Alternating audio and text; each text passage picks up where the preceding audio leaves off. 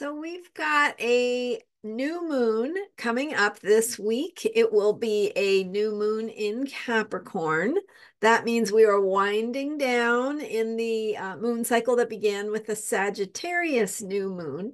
So we go from one cycle to the next. And so we're going to look today at what that new moon will bring, how it wants us to get organized and take what we've been working on throughout the Sagittarius moon cycle and put it into some sort of order, some sort of structure, something that we want to create and focus on going forward. I'm Marina Orms here with your Astro Vibe for Sunday, January 7th.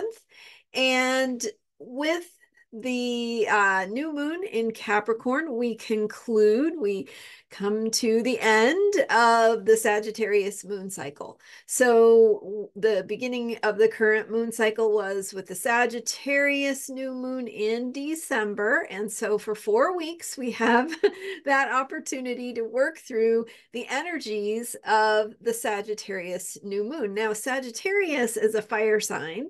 It is getting us to focus on what moves us, what motivates us, what gives us a sense of faith, hope, optimism, and so what brings meaning to our lives, what our beliefs are, where we place our faith and trust, and also how we kind of see the big picture. So how we integrate the information and the things that we've been going through to tell a story, to make meaning, to connect with how our hearts are feeling and telling those stories, what our hearts want and what brings meaning through our heart's understanding, right? Our heart's wisdom. So as we work through that Sagittarius moon cycle, focusing on what it is we believe in, what we care about, what feels important, then we shift gears.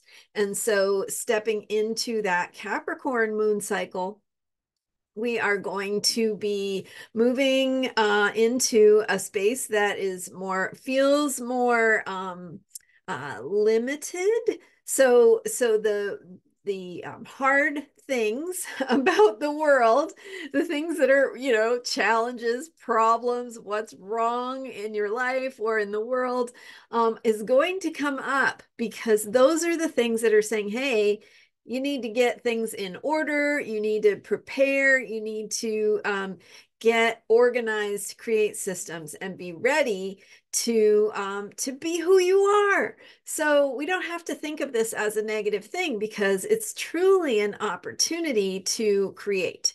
So that is on the positive side of Capricorn. The Capricorn energy is how we interact with the material world to bring things into being, to bring energy into form, to materialize, to manifest, to create outcomes.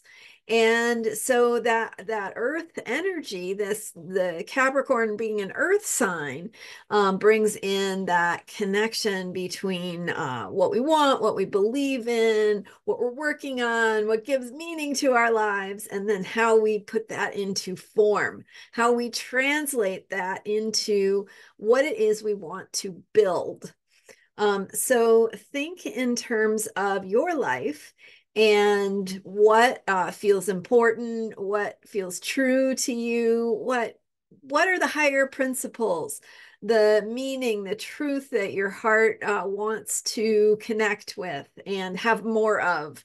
And so then thinking about how can you create systems and structures in your life to hold those principles, right? And not just principles, but like things you love, things you want, what is the story you want to be living, right? So that's what we focused on and are continuing to focus on as we complete the Sagittarius moon cycle. But what we focus on next, heading into the Capricorn moon cycle, is how we take that story and how we make it into something tangible. So getting clear and thinking about, reflecting back on the past moon cycle, the past few weeks, what you've been moving through, working on, thinking about, whether that's on the emotional level and the personal growth level, or whether that's on, just what you've been doing in your day-to-day life, what the focus, the themes have been, what has been showing up for you to think about. Because as you think about that now, really where the energies are taking us is they're asking us, what are you going to do about that? So what do you want to create based on what feels important to you? What gives meaning to your life? So what are the steps you need to do? How do you put the foundation in place? So Capricorn is all about creating a plan, creating a foundation, creating a schedule, like mapping out a timeline of what you want to achieve and when, and what you're going to do when to achieve that. So and you don't have to like be perfect and stick perfectly to that map or that timeline, that plan, but it gives you something to organize around, right? It brings a structure into your life that allows you to create something meaningful. And so with that Capricorn energy, we are taking the meaning and we are putting it into form. We are making it tangible. So you have to know what your goal is, right? What is the outcome you want? And thinking about it in terms of more what you want to experience than the specific thing like that you think you want, because the universe may say, hey, you think that's what you want. Well, you may be underselling yourself, right? You may not be aiming high enough. So be open, get clear about what you want, and then allow yourself to be available for for getting hands-on, making a plan, making a structure, something that is going to help you get organized or create a system or get something on the calendar that is going to be affirming the thing you want. So maybe it's planning a trip. Maybe it is planning a timeline for your business. Maybe it is planning a schedule for yourself that is going to bring more nourishment into your life. So it's going to be individual for each of us in terms of what feels important, what feels meaningful, what we are working on, and how we're going to go about doing that. But with this Capricorn energy, we want to get grounded. We want to focus on what is it we want to achieve and what are the steps to get there and what is the plan. So again, it's not about sticking perfectly to the plan. It's about putting some energy into thinking that through. And some of us are more naturally planners than others, right? Some people really have a hard time with planning. And so if that's true for you, just brainstorm, just think about like, what's 1, 2, or 3 things I could do that help move me along my path toward the things I want. What is something I can do or put in place, or maybe it's cleaning your space, right? Maybe it's organizing and getting rid of some things that are cluttering up your space or not part of the plan. And that sometimes getting that space cleared allows you to see things differently. So baby steps, make it a baby step, something that is very doable for you. It's not about doing something that's impossible to pull off. It's about doing that very tangible, very approachable and doable baby step that moves you in the direction of what feels true and right for you. Okay, so we have that Capricorn new moon. We also have Pluto in its final days of Capricorn for this time period anyway. It will return to Capricorn later this year. So if you missed my video about Pluto going into Capricorn, and a new story for humanity, the astrology of 2024, definitely go check that out. It's a big theme for this year. This outer planet, tiny little Pluto, right? It's gotten demoted from being a planet, but not to astrologers. Astrologers find Pluto to be quite significant. So Pluto has to do with our deepest place of power and passion and truth and primal instinctual energies and transformation. So the way we go through the process of transformation, death to the old and birth to the new, and some of the ways that that process can sometimes be really mean having to let go of something, to descent into the underworld. So that Plutonian theme of, Pluto is connected. Pluto was actually discovered around the time that nuclear energy and nuclear bombs were invented.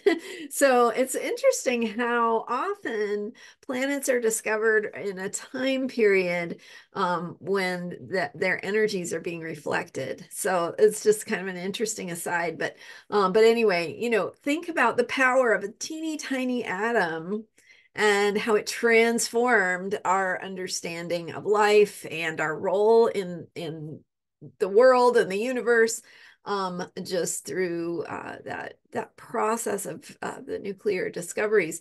But with Pluto, we're dealing with some inner deep, powerful, very, very powerful. So you think about the power of nuclear energy and nuclear bombs, and then you think about that being inside of you. So you are, there's that place inside of all of us that really has that potential, that power, that indescribable ability to tap into something that can feel sometimes very profound, or sometimes a little scary, very transformative. And again, people who have more Scorpio energy in their charts are more comfortable with that powerful Plutonian energy and themes of death and birth and the occult and some of those mysteries of life. So anyway, Pluto is that planet of power and passion and truth and transformation. And it is leaving Capricorn on January 20th to go into Aquarius. And so in these final days of Pluto in Capricorn, we're also having the process of reckoning what it is we've done in terms of our Plutonian and Pluto in Capricorn work since 2008. We've been doing the work of that nuclear power moving through, and that transformation and that death and rebirth, sort of destabilizing our structures, our foundations, our institutions, our systems, government, healthcare, you name it, institutions being transformed. So that's because Capricorn is about structure, right? It's about those tangible forms that govern and organize our lives, that create the systems, the rules, the limitations under which we operate. So, so the same reason why you might get a traffic ticket because you're speeding, right, is like, it's a system that sometimes makes you come against your limitations. But that same system, if we didn't have that rule, we would not be able to operate together, right? We need to have these group agreements about how we're going to behave and what rules and systems we're going to live within. And some of us agree more than others, about different things, right? But in general, like, we have to have those agreements in order to function as a society.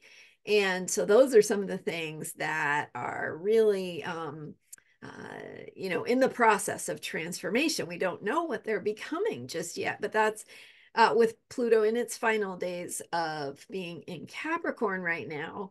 All those things are coming up for us to look at, like, okay, what have you done? What have you not done yet? What is the work that is not completed? What are you going to be taking forward with you into Pluto being in Aquarius?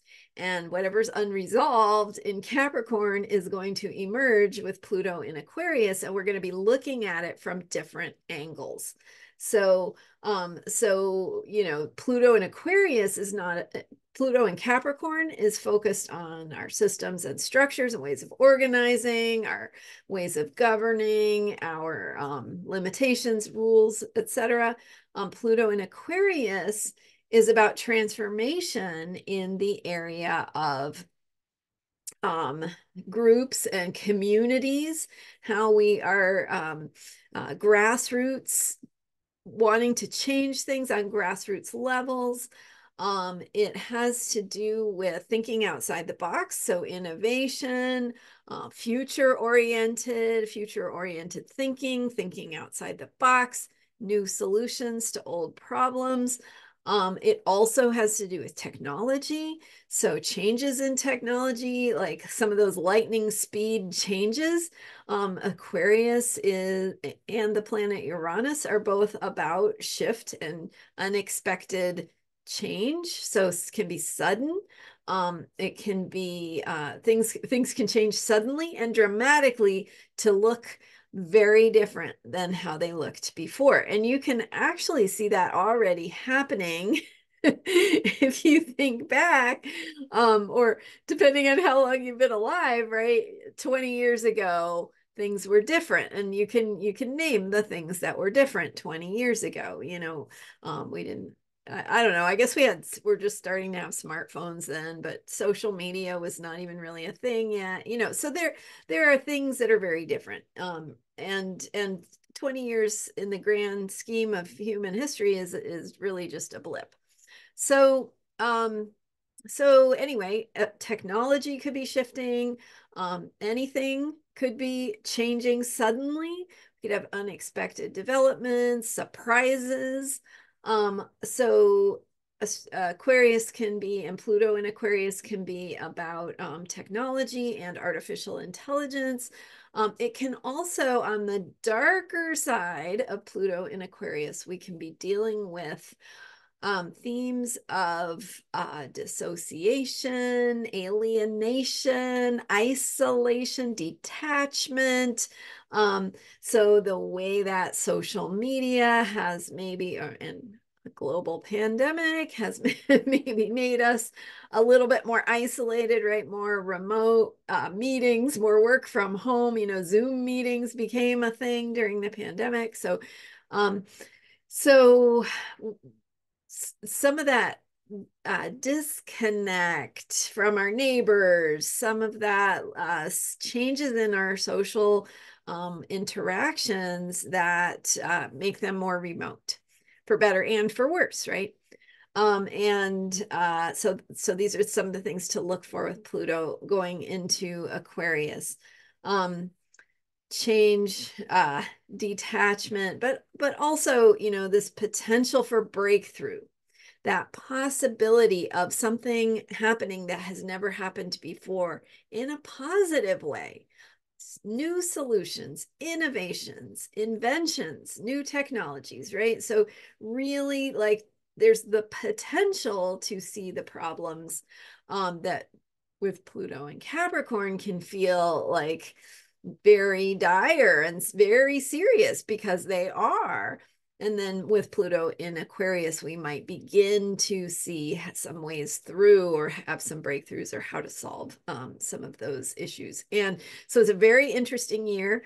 At any rate, coming back to Capricorn New Moon this week with Pluto still in Capricorn. Mars also in Capricorn. Mars went into Capricorn a couple of days ago. Last week, I think it was Thursday, I'm not sure. And then a lot of Capricorn energy. So some intense, this is kind of an intense vibey moon cycle coming up, and it's going to bring us in confrontation with our limitations. So recognizing where the problems are, where the challenges are, what it is that needs to be fixed and solved, right? So sometimes that can throw us for a loop and make us feel like worried about the future. But if you can keep in mind that it's coming up so that we can be creative. Human beings get this opportunity to respond.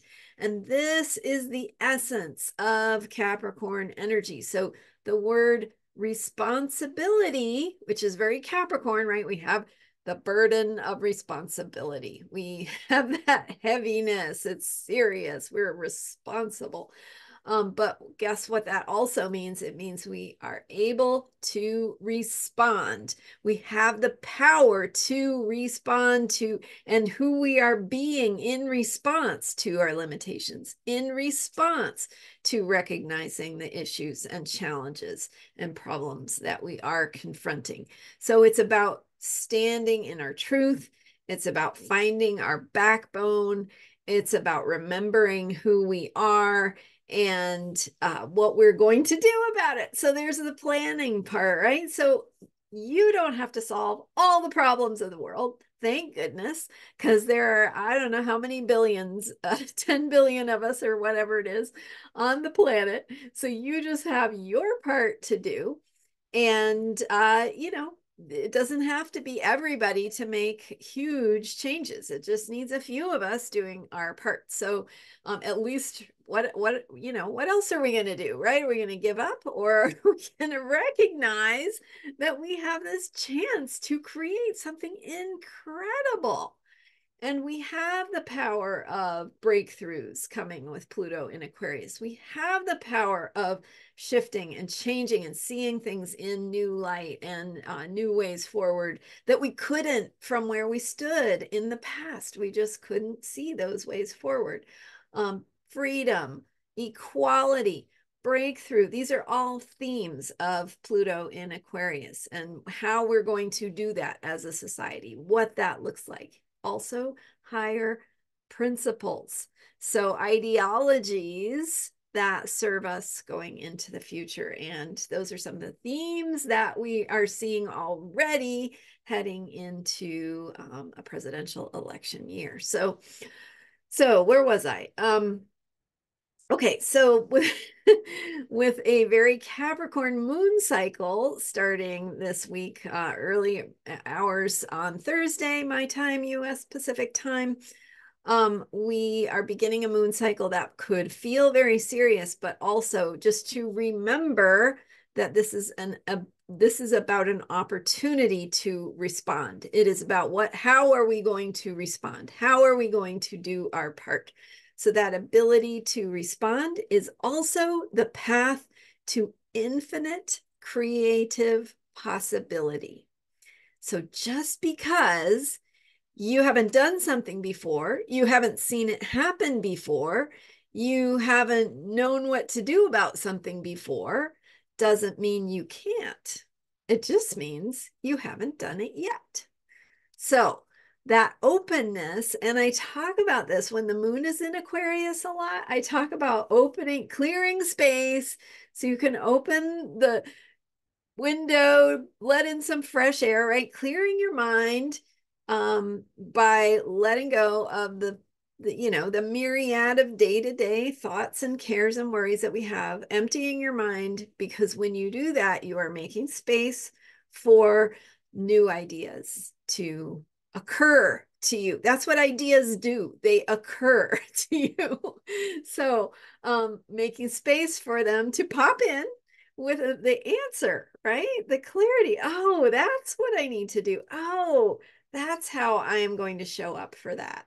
Oh, that's who I could be, or what I could say in that situation, right? So anyway, that's Aquarius, but Aquarius comes after Capricorn. So first, with the Capricorn moon cycle starting on Thursday, January 11th, we are we're needing to get serious, think about how we can respond, who we are being, how authentic we are being, and getting grounded, laying foundations, and making a plan, or, you know, putting something in place, right? So taking the action to organize, right? Maybe it's, you know, booking the flight or the hotel or something for a trip that you want to take. Or maybe it is making a timeline for a project you're working on. So again,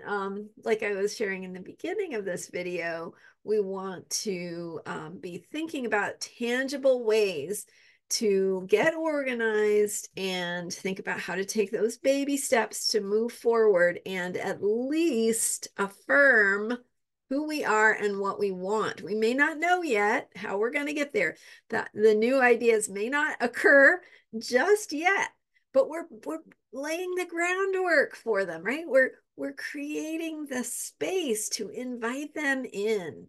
And so when you plan the trip, for example, you don't know what's going to unfold, what kind of magic is going to happen or developments are going to take place on that trip, right? You're just creating the space. You're putting your foot in the ground saying, I'm going to do this. And then things get to unfold from there and emerge into your reality, right? Whatever's going to happen. So the more positive energy you can put into that, the more you can lay the foundation for standing in who you are and what you want, your principles, your passion, what feels important and meaningful to you, that you were working on and are finishing up working on at the end of this Sagittarius moon cycle. So there are some thoughts for the upcoming Capricorn new moon on January 11th.